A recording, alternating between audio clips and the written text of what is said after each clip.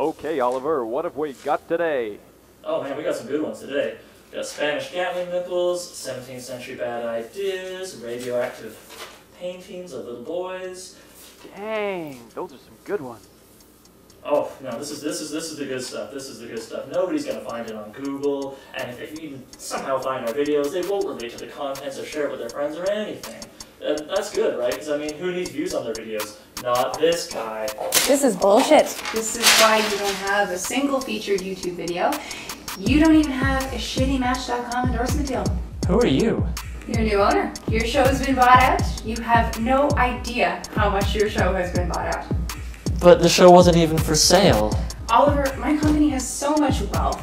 Our assets are no longer measured in dollars. It's all expressed in abstract concepts. That's the kind of money that doesn't really care if anything's for sale or not. That's implausible.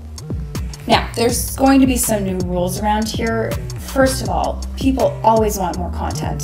1 video a week is weak. From now on, new video every 3 days. What? Well, the second rule should help with that.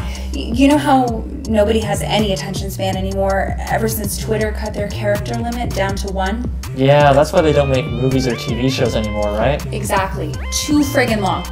Nothing over a minute and a half. Okay, what's the third rule then? You don't pick the topics. The company does. Here is our heavily researched and sanitized topic list. Oh, and more smileys. Our research indicates people like to smile.